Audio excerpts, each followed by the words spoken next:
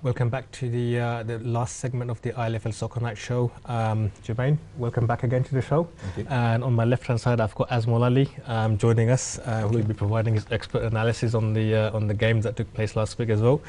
Jermaine, just touching base on the Interleague Champions Cup. I know there's a lot of teams who've missed out on this competition. A lot of teams that showed interest.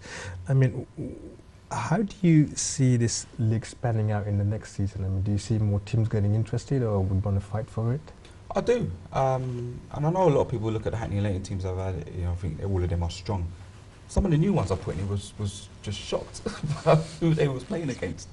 Ace was a big surprise, and they knocked out of our clubs like I think it was 8-1. And wow. I just think that the clubs that enter this competition are going to be talking about it a lot, and I just think that it's something that's going to be enjoyed, and I think it's something that you're going to see the best out of these clubs that play in this competition, and I'm hoping that there won't be any clubs that turn up without players, and that can be very annoying, and I'm hoping that there's going to be the consistency of the good players turning up and making a game each round. Okay, brilliant. Now, if I can show you on my screen the ILFL Premier Division as it stands at the moment. This is our senior football, by the way. We've got Ace sitting quite comfortably at the top on 34 points. Bowman right behind them on the same points, but Ace got a game in hand. Right at the bottom, we've got Hawk and Eagle and London Tigers. Asmo. Yep. Now, this is Hawk and Eagle's first season in the Premier Division side, and we've been talking to Redcoat earlier on about them being promoted, and they'll be playing in the Premier side upcoming winter. Now, would you like to share some experience with Redcoat? How did it pan out for you? You can see that you're just about hanging on, probably avoided a relegation, but anyway. Yeah, so in terms of the actual Premiership league, it's very tough. You don't have any easy matches, whether you're playing the bottom team or whether you're playing a mid-team. And the season is quite long. It's very intense as well. The quality of football as well is much better than, for example, First Division, which you expect. But it's like there's a massive gap between the actual two divisions. You will notice that. So you do have to have a lot of fitness as well in terms of the teams as well, so that will count. You do have to have quality as well. In the First Division, Second Division, sometimes you could get away with saying, for example, an experienced side, rather than actually you have to have some match winners on their day. So it's a mixture of fitness, quality players, consistency of players. I know you were saying as well, Coach, about having a regular team week in, week out. You have to have consistent players as well, week in, week out. Wow, so there you have it. Consistency, skills, stamina, quality. Yep. What about the physicality of that league? I mean, how would you compare it against the Premier and then the First Division? Would you say it's much more physical or less, or is it more skills? Physical, I mean, yes, you do get your sort of like nice crunchy challenge, and there is some kind of intensity in terms of there's battles as well. But I think, especially when I watch, say for example, the top 4, top 5 teams, I would say there's more skill and quality of football. I was going to say that because I do referee some games, and I do sort of different divisions, and what I notice is that when you're refereeing some top teams, it's very clean. It's a lot of skills, and there's no sort of hard challenges. Yeah. Is that what you're expecting as well, Kausa? Yeah, I think so. In our league, would you say your team is more physical or more skills or more determination? I think it's a bit of both, actually. I mean, it depends on the style of play we play as well. Because each week you tend to face different opponents, and you have to prepare differently as well. Because some teams they're more physical, some teams are more skillful. So you have to adjust as a team. That's where the preparation comes in beforehand. Hussein, you're a central midfielder, right? Yeah. You're about 6 foot. 6. Okay, I used to be 6 foot, by the way. In my old age, I mean, I've lost about an inch or so. But anyway, how did he find the First Division in the whole season?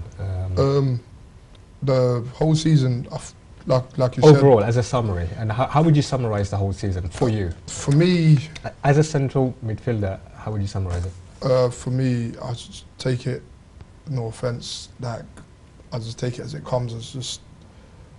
It's like basically I play obviously on other days, and Sundays for me it's just extra fitness. No offense to no opponents out there.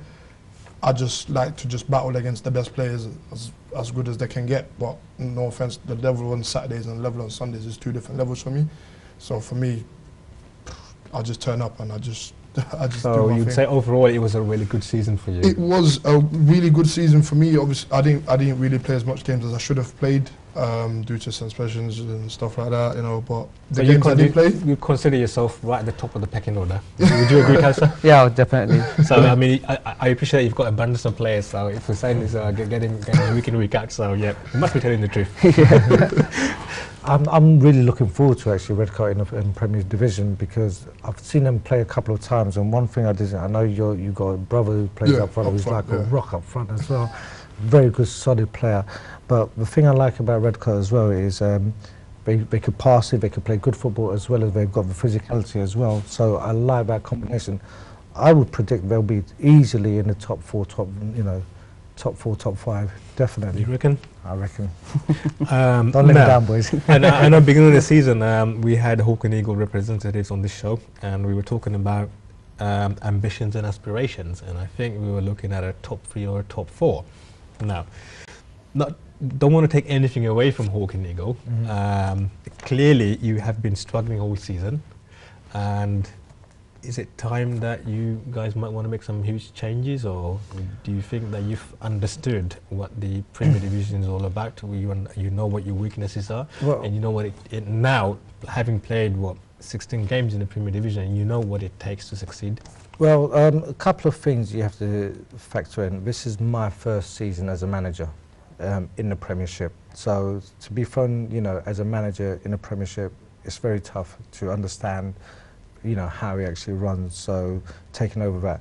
That's first of all. Second of all, I think we had a better second half of the season as opposed to the first half. First half, I was still getting to know the players, trying to understand the formula, where to play players and things like that. So, part of me in hindsight, if the league was a bit longer, the season was a bit longer, maybe I could have actually worked a bit better.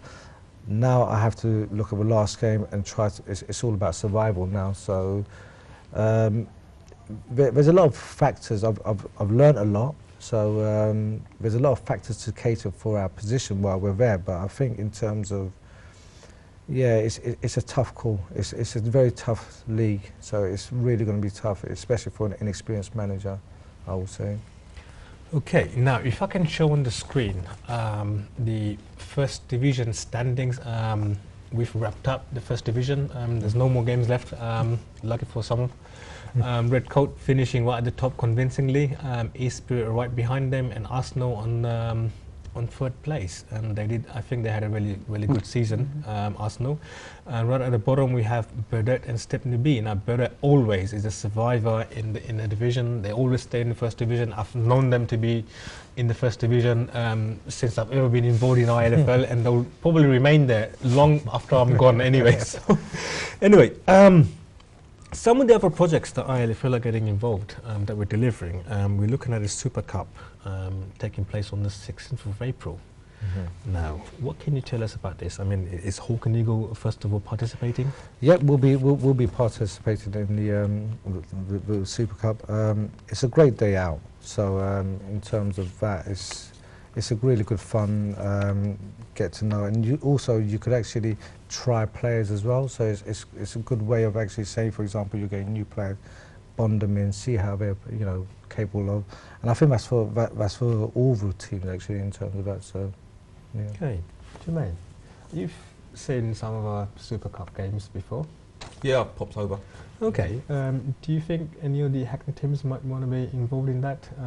Do you think if they did get involved, they would be able to compete? Because we're talking about some heavyweights in that tournament. It'll be a bit hard because our season's still full swing. We've had a very long season. Yeah, we're going into May. So if you've seen the games, I mean, What's your take on that in terms of the quality? I mean, my take on it is everyone enjoys it. Being there, there's no silliness going on. People just come there and enjoy themselves, play football. I think the atmosphere is really nice, and I think it's something from what I remember of it is something that gets bigger each year. And like I said, I've always gone over there because I think you play from morning till afternoons, don't you? Yeah, so we tend to go over into the afternoons, and I think it's good for referees as well, because I think you put assistant referees in some of the games. Yes. Yes. From this season, or actually this year, we will have 3 officials for all the games. Because I think that's not just the something we miss semi-finals and sometimes. finals. I think we miss the referees I think sometimes. during the group stages we yeah, thought, yeah. we'll do without the assistants, Yeah, but yeah. we take all the feedback from the teams. We talk to all of the teams. We sort of engage with them constantly. And one of the feedbacks that we got from the teams was that we needed the linos, and without the linos or the absence of linos makes it really difficult for the referee to make the decisions, and especially on a competition like this, it really does help, doesn't it? It does, and I think the games are shorter, aren't they? Yeah. Games so are it's a lot slightly tense. shorter, yeah. It's a bit like 2020 cricket. You ain't got time to defend. It's scoring one goal and trying to hold on I've to seen it. just people just camped in goal areas at both ends. There's no middle bit. Just get the ball in that goal area. Definitely, yeah. Okay, we also have the Legends Cup. Yep. Now, the Legends Cup is for the over 35s only. Unfortunately, Jermaine, you still don't qualify for that. But anyway, maybe in a number of years. This will also be delivered end of April, hopefully. We're looking at 16 teams to participate in this year's tournament, and we're also expecting to provide 3 times official as well. So that's going to be a really good tournament to participate as well. Now, I understand that Hawk and Eagle is also participating in that. I think we'll have now that we've got 2 veterans teams participating in the ILFL and Solai Lotted League. Do you think that Hawk and Eagle might be a little bit more successful than they were last season? I was just about to say, last season we had a bit of a nightmare. I think we lost pretty much every game, other than one possibly, but compared to, well, this season I'm looking forward to it because 2 teams in our Hawk and Eagle, they've got some game fitness. They're very excited as well, so they're looking forward to it, and I think we should actually surprise maybe 1 or 2 teams. I think so. I've noticed quite a few changes anyway. Anyway, this Sunday we don't have any senior football. Unfortunately, all of the games have to be rescheduled for another day. This is because we had to make some changes to accommodate the Mayor's Cup finals. So there won't be any sort of senior footballing this Sunday, but this Thursday, if you're close by at Mabley Green, if you can get there, you'll see 24 teams battling it out again back into a normal league.